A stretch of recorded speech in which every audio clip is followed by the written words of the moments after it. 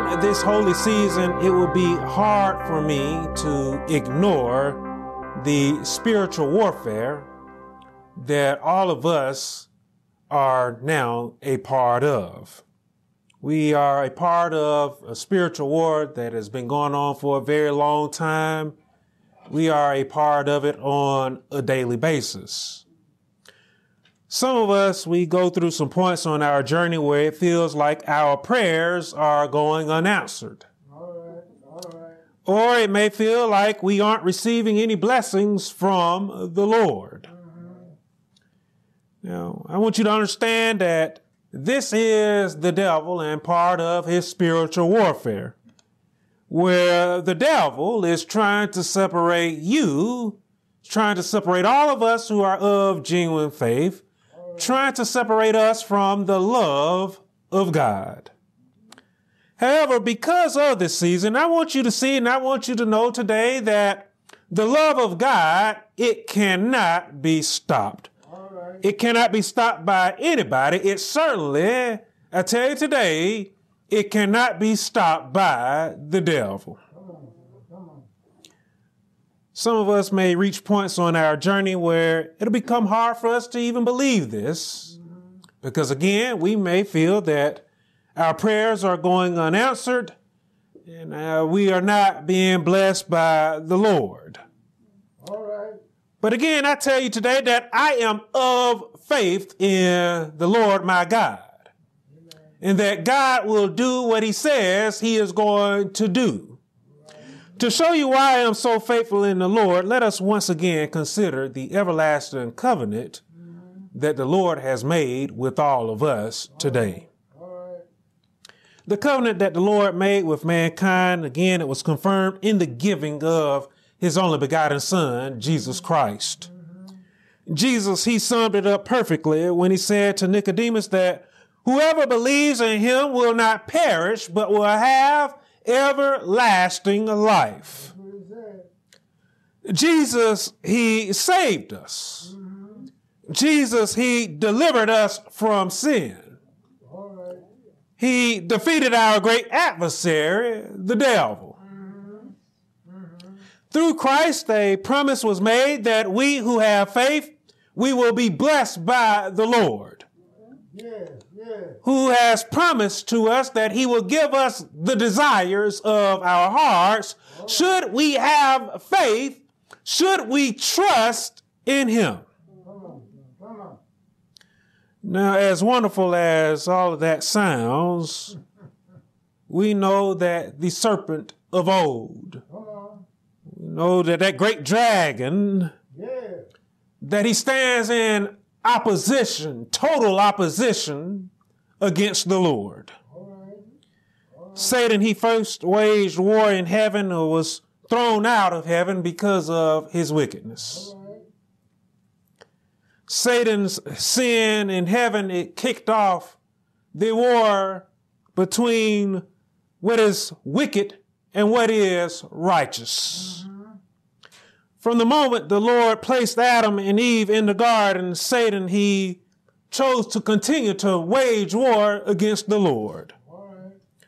In the garden, the devil went about encouraging Eve to disobey God.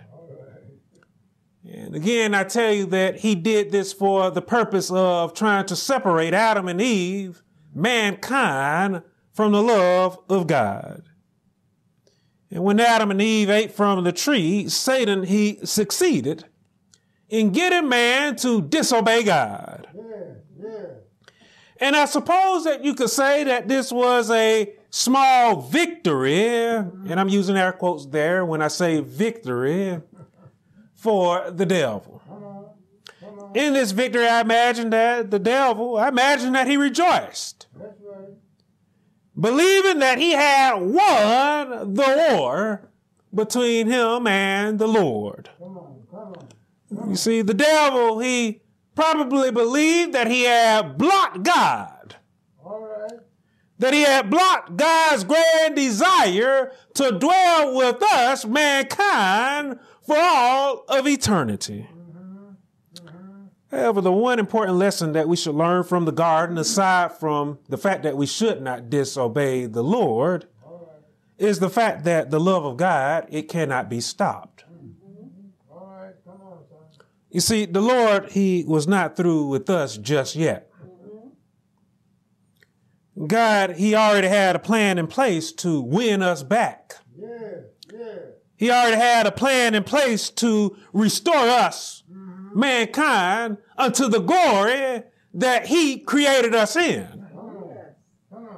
The Lord's plan, I want you to know today, was a plan that is of love.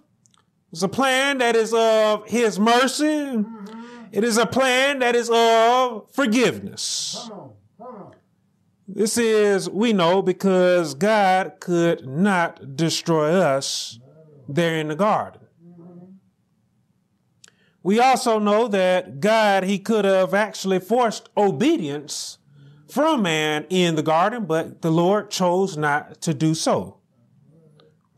He has given to us, we've seen in my first series of sermons for this year, that he has given us the will, the free will, to choose him. So what better way to defeat Satan than showing him that love and faith can overcome all things, including him? So God, again, he made a promise. He made a promise to Satan. He made a promise to us. And he made a promise to himself that sin would be defeated. Yes, sir. That the devil, that Satan would be defeated. That they would be defeated by the giving of his only begotten son, who would bruise the serpent's head. That's right. That's right. Now, the one thing that scripture actually shows us as well is that when the devil heard this promise from the Lord, the devil, he did not take the promise of his defeat laying down. The devil, he chose to continue to wage war against God. But the Lord, on the other hand, he chose to continue to love us.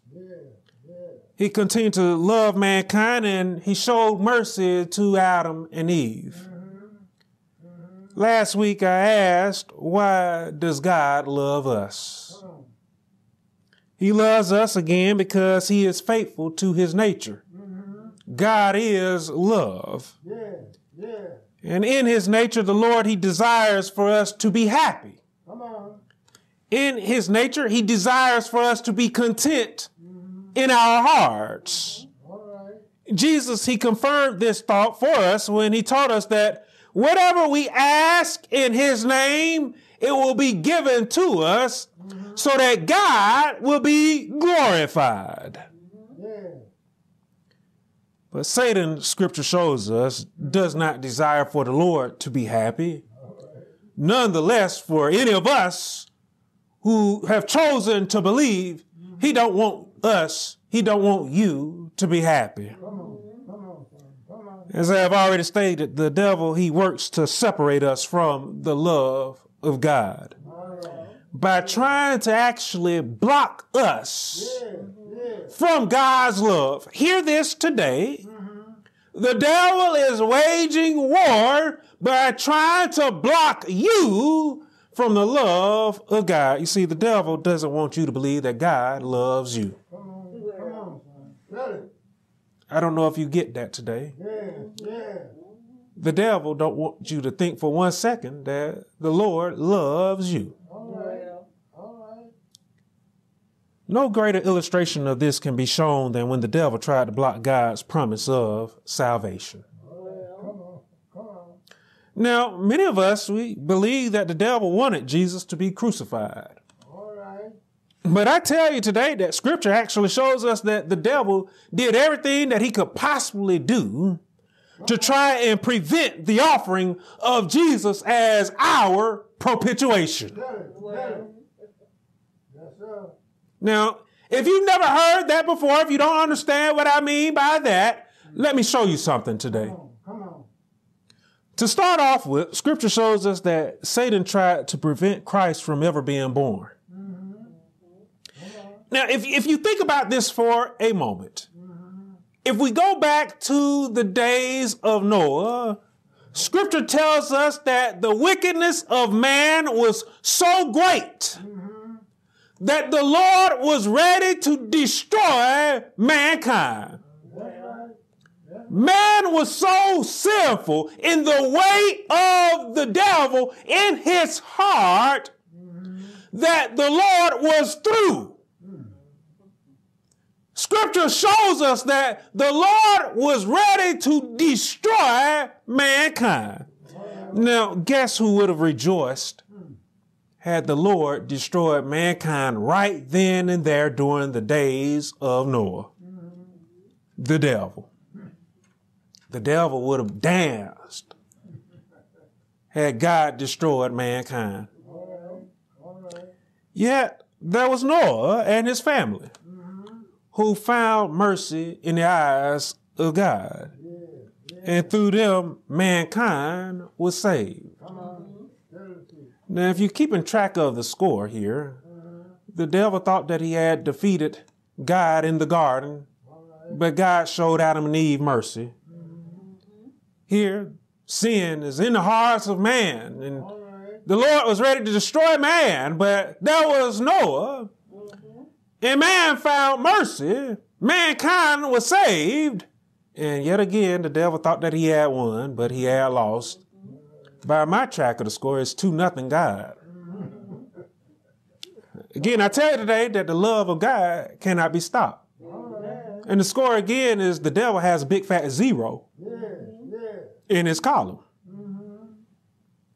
I recently preached about how the children of Israel, they rejected God and his wonderful blessing of the land of promise. They rejected God's love. And again, I want you to consider this. Who would have rejoiced? Who do you suppose was in the hearts of those that were rejecting God's love, that rejected God's blessing of the promised land? I tell you today that it was Satan that was in their hearts, and Satan would have rejoiced. Satan, he was attempting to, and it seemingly he was successful in separating those that rejected God's promise of the promised land. He seemingly separated them from the love of God. And as I explained to you in this series, God, he could have destroyed Israel right then and there, which would have prevented the birth of Christ. But again, we are told in Scripture that Moses, he interceded on the behalf of the children of Israel. Moses, he pointed out how not only would the children of Israel have been mocked by the enemies, but the Lord would have been mocked as well. Satan, again, he would have rejoiced had the Lord carried out the destruction of the children of Israel. Because, you see, God, he would have gone against his eternal covenant had he done so. He would have gone against the covenant that he had made with Abraham had he destroyed the children of Israel. God would have gone against what he had promised. But again, Scripture shows us that the Lord relented, and that the Lord, he showed them mercy, and that he moved forward with the children of Israel. And yet again, I tell you that the influence of Satan was defeated yet again. The love of God, it cannot be stopped. When Satan could not get God to destroy the world, when he could not get God to destroy the children of Israel, Scripture shows us that he took a more direct approach to prevent the coming of Christ. Let us consider how, after hearing about the birth of Christ, Herod, in great wickedness, he moved to put to death all of the baby boys that was 2 years and younger. He moved to put them to death. Now, who do you think was behind such wicked actions? None other than the devil. It was Satan. It was Satan all along. The devil was once again trying to block the love of God. And at this point, he was also trying to prevent his defeat. Because again, he knew that the only begotten Son of God was his defeat. But again, we know that Jesus was not killed at that time. And by the time he was 30, he was baptized and he was ready to begin his earthly ministry. So in all of these efforts thus far by the devil in trying to prevent the love of God, we have seen again that he's been unsuccessful. We have seen again that the love of God, it cannot be blocked. The love of God, it cannot be stopped. It cannot be stopped by anybody. It cannot be stopped, certainly not by the devil. Now, during his ministering years, Jesus, he taught and he preached the divine truth. He preached the divine truth while also performing many miracles, which, as we've seen in our Sunday school lesson today, it caused many people to repent. It caused many people to turn from their wicked ways and to turn to Christ. Yet while Jesus was doing these wonderful works, while he was preaching the truth and teaching the truth, as we saw in our Sunday school lesson this morning, there were the religious leaders who ironically claimed that the one sent from God was an agent of Beelzebub. That is the devil. That is Satan. Imagine that.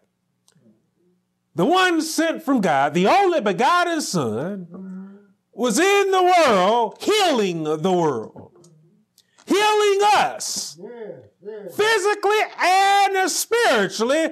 Jesus was doing the Father's works. He was doing good. He was preaching. He was teaching the divine truth. And the religious leaders were saying, nuh-uh, don't listen to this guy. Don't follow this guy. This guy is an agent of the devil.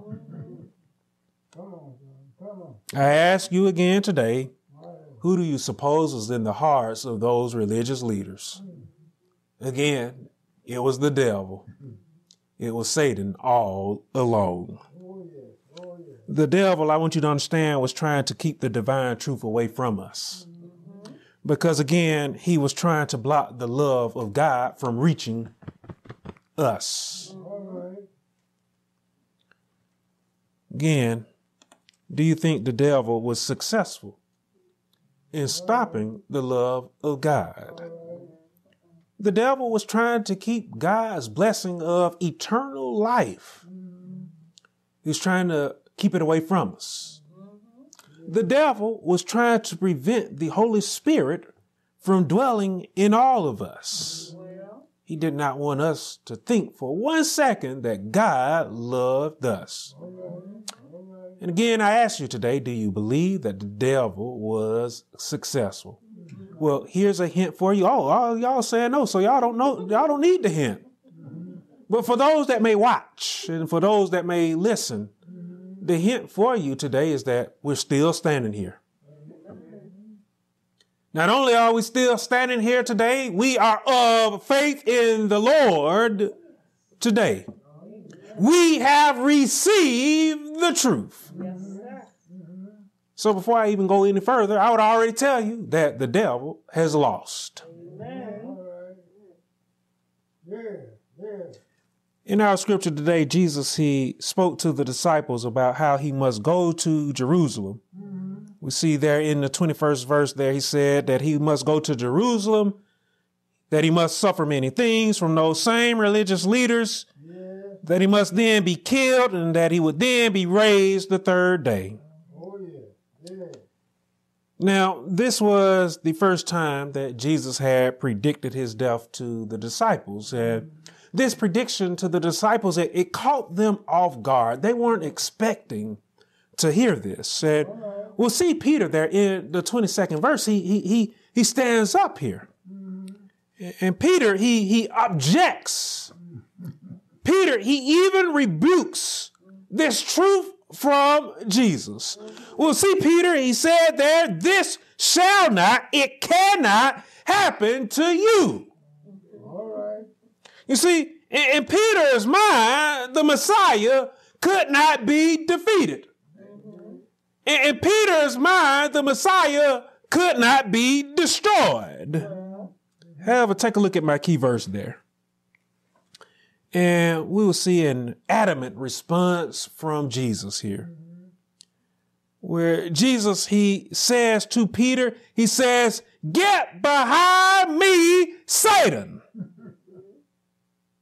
You are an offense to me, for you are not mindful of the things of God, but the things of men." Now, some of us, we will look at Jesus' response to Peter and we say, oh man, Jesus was being awfully harsh to Peter. Peter just didn't want Jesus to die. What's wrong with that? Is what some of us will say. But again, I ask you to consider this.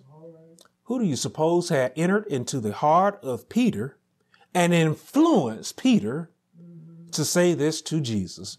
Who do you suppose was trying to prevent Jesus from going to the cross? Now, while Peter may have thought that he was saying words from a loving place, I tell you today that he was under the influence of the devil. Peter, he had just said moments earlier in the 16th verse, through the influence of the Holy Spirit, that Jesus was the Son of the living God. But look how swiftly things change here to where he's under the influence of Satan, who again desired to prevent the work of Christ, which we again know is a work that was of love. You see, this is how the devil operates. This is how the devil wages war today. This is how the devil does battle against God. He tries to influence you. He tries to influence you to move against the works of God. Because again, when you move against the works of God, you cross that unpardonable line. And you better believe that the devil knows that. That is why he tries to influence you to move against the works of the Lord our God. Let us remember that Jesus taught that he was sent not to condemn the world, but to save the world. And there was only one way that Jesus would save the world. He had to go to Jerusalem and he had to be offered up for us. Just like during the days of Noah, God could have destroyed us, but he loved us and he showed us mercy by giving us his only begotten Son to be offered up. What a wonderful blessing Jesus Christ is. But the devil was trying to block our blessing. You see, we are blessed today because of Jesus. We are blessed today because Jesus, he chose to be obedient. And he chose to drink from the cup that was before him. You see, Jesus, he didn't have to drink from that cup. He didn't have to drink from the bitter cup of death. But he committed himself to do the Father's will. And we should be grateful. We should be thankful for that. Because in doing the Father's will, we see yet again that the devil was defeated. Let me tell you something today about the love of God. And I've already shared it with you. I've already expressed it to you. If you haven't caught it before, I'll say it to you again. The love of God, it cannot be stopped. It cannot be stopped because the Lord's love for us, it is great. I want you to hear today that the love of God, it cannot be stopped because the Lord loves you and God's love for you, it is great. I believe we need to hear that today.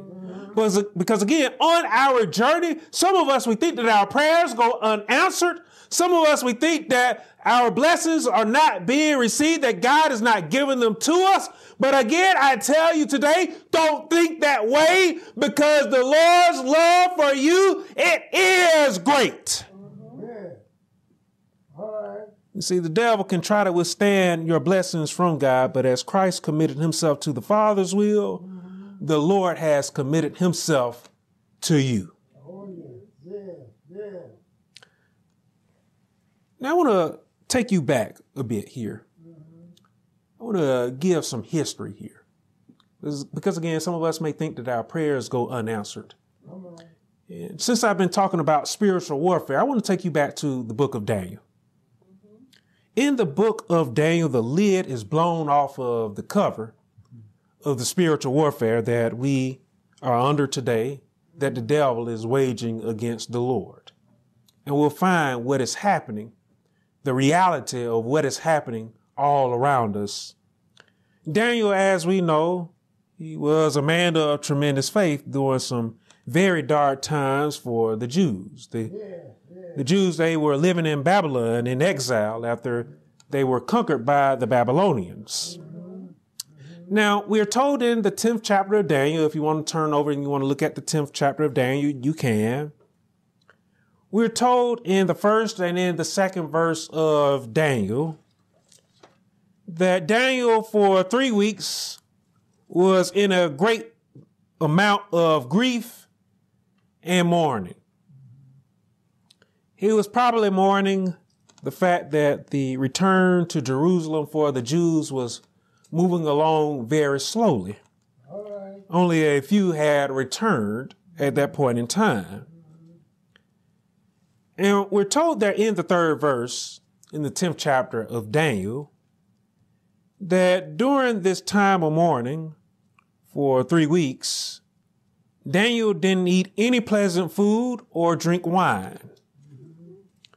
Daniel, he states that he had not anointed himself at all until the 3 weeks were fulfilled.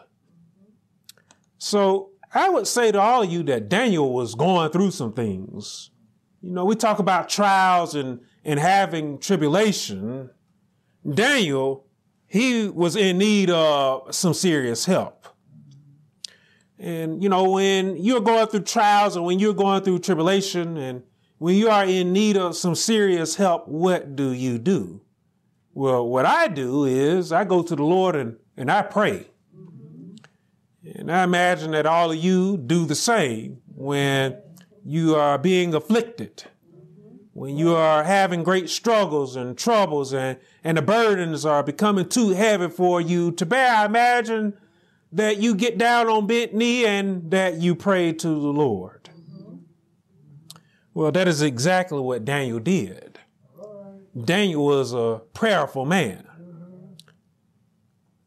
So we're told that in the 4th through the 9th verse that on the 24th day of the first month, Daniel, he had a visit from a certain man.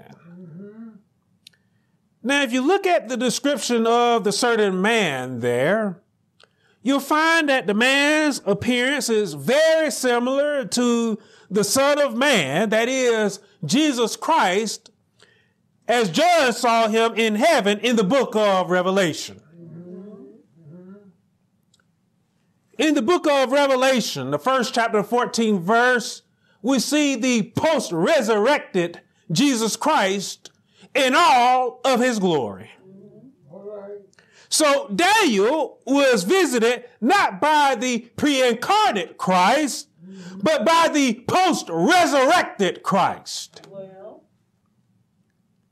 Yeah, because of his physical condition, Daniel tells us that when Christ began to speak to him, that he passed out, that he fell face first on the ground. And in the 10th and the 11th verse, Daniel tells us that he was touched suddenly, in that he was helped to his feet by another.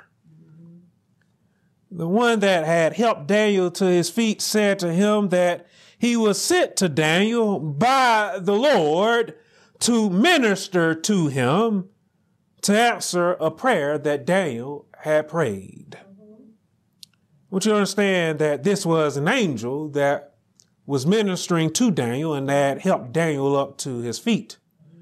This angel had an answer to the prayer that Daniel had prayed. You see, this is the role of angels. We are told in scripture that angels are ministering spirits that tend to and minister to those who will inherit salvation. Did you hear that? All right. Angels, they tend to and they minister to all of those who are of genuine faith. The old folks, they didn't have it wrong when they said that there's always an angel on your shoulder. There's always an angel by your side. They didn't have that wrong. All right. So the angel, we should understand, was again, he was there for Daniel, to tend to minister to answer Daniel's prayer. However, we'll see here in the scripture that the angel, before giving Daniel the answer to his prayer, the angel began to reveal some very disturbing news that again gives us insight to the spiritual warfare that is still being waged today. The angel said there in the 13th verse, look at it closely. The angel said to Daniel that it was sent to him the first moments that Daniel prayed to the Lord. However, the angel says that it was withstood, that it was blocked, that it was prevented for 21 days from reaching Daniel. So who do you think was blocking the angel, was withstanding the angel, was preventing the angel from reaching Daniel? From reaching Daniel to tend to him, to minister to him, to give him an answer, and even a message that Daniel wasn't even able to hear because he passed out when Jesus had a message for him. I tell you again, it was none other than Satan. It was none other than the devil that was withstanding the angel from ministering to tending to Daniel. Again, the devil there, he was trying to block God from Daniel, his servant there. This is the devil and his desire. Again, the devil wants to separate us from the love of God. And he will go through anything and everything to do so. The devil, he will attempt to hinder you in your prayer life, just as he did with Daniel, because the devil knows that our prayer life, it is of great significance and importance. It is our one line of communication with the Lord. And if there's anything that the devil desires, is he wants you to believe that God can't hear you. Think about how many people around us today are out there saying that prayer don't work. Come on. And guess who has influenced them to believe that lie? None other than Satan. Again, the devil don't want you to believe for 1 second that God can hear your prayers. The devil don't want you to believe for 1 second that God loves you.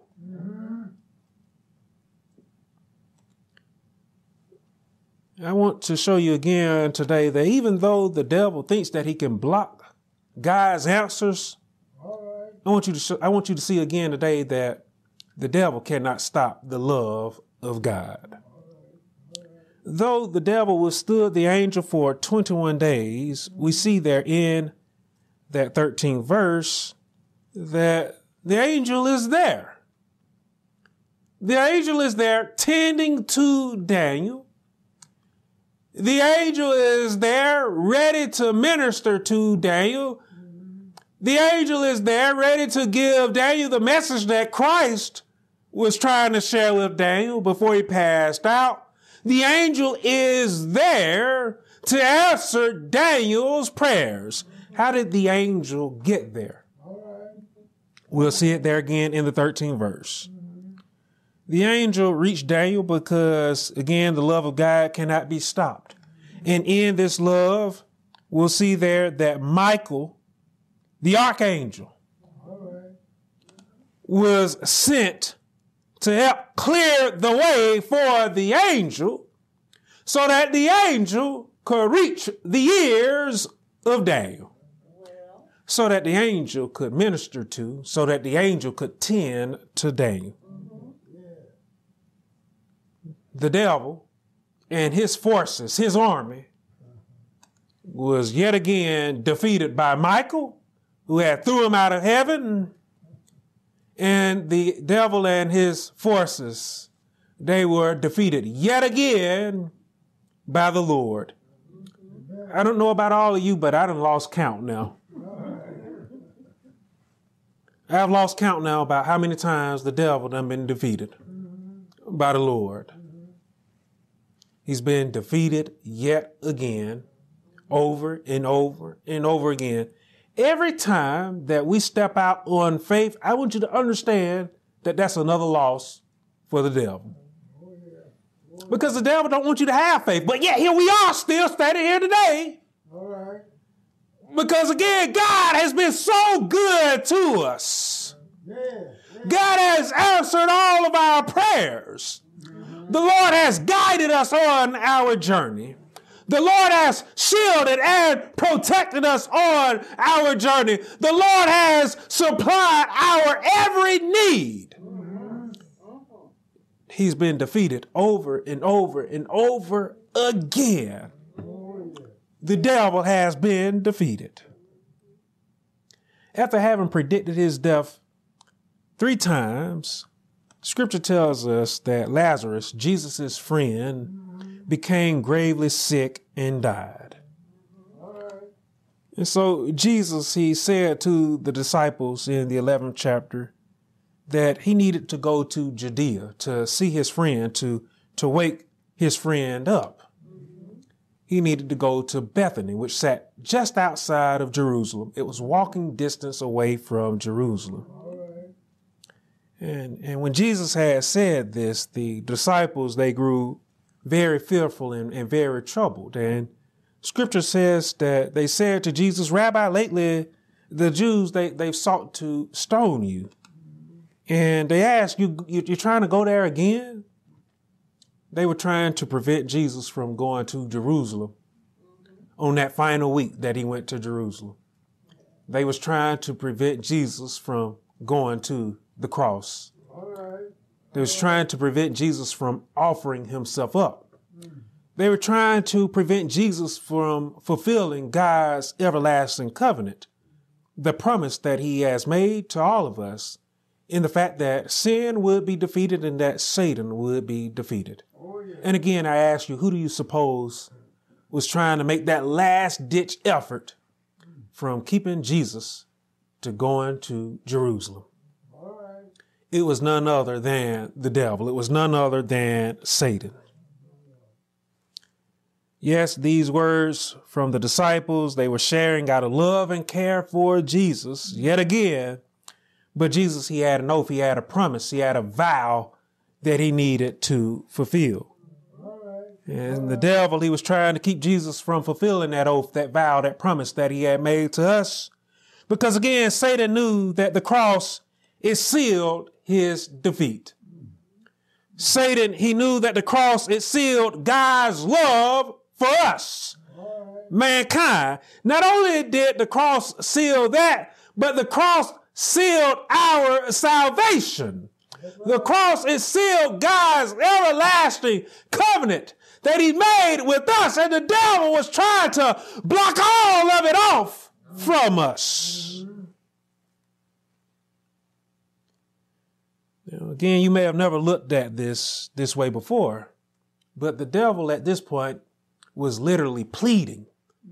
He was literally begging Jesus to stop. Stop, stop, stop, is what the devil was doing. This ain't the first time that we done seen the devil have to beg God and plead God. He did it when he wanted to challenge Job. He had to beg and plead. And here he is begging and pleading for his life. But I want you to hear what Jesus said there.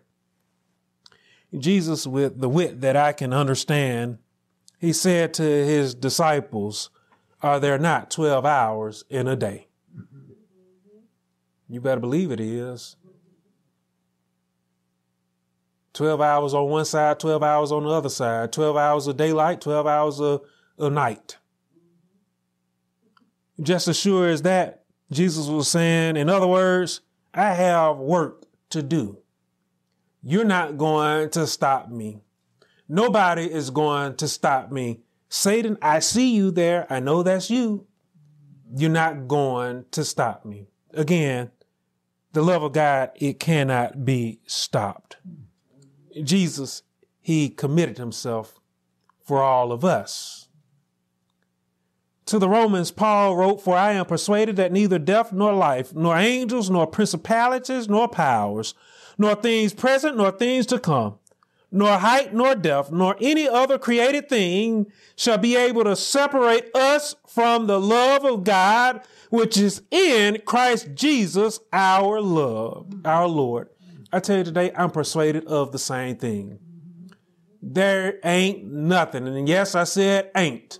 There ain't nothing that can separate me from the love of God. And I believe that is the case for you, all of you who are of genuine faith today. There is nothing that can separate us from the love of God. There is nothing that can prevent us from his love. There is nothing that can block us from his love, because God will tear down, God will knock down all obstacles that tries to stand in between us and him, because that's the love that the Lord has for all of us. Christ, again, is our confirmation that the love of God cannot be stopped. God, he never gives up on us. And I tell you today that we should never give up on him.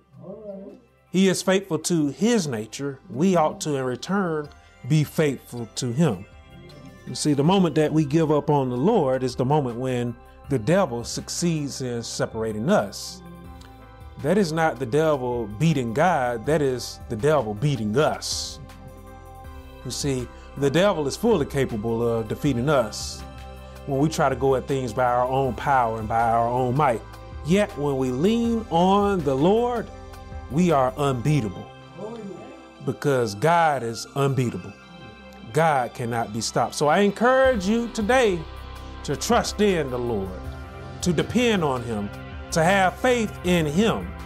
And in him, we will overcome that old serpent of old. We will overcome that great dragon. We will overcome Satan. We will overcome sin.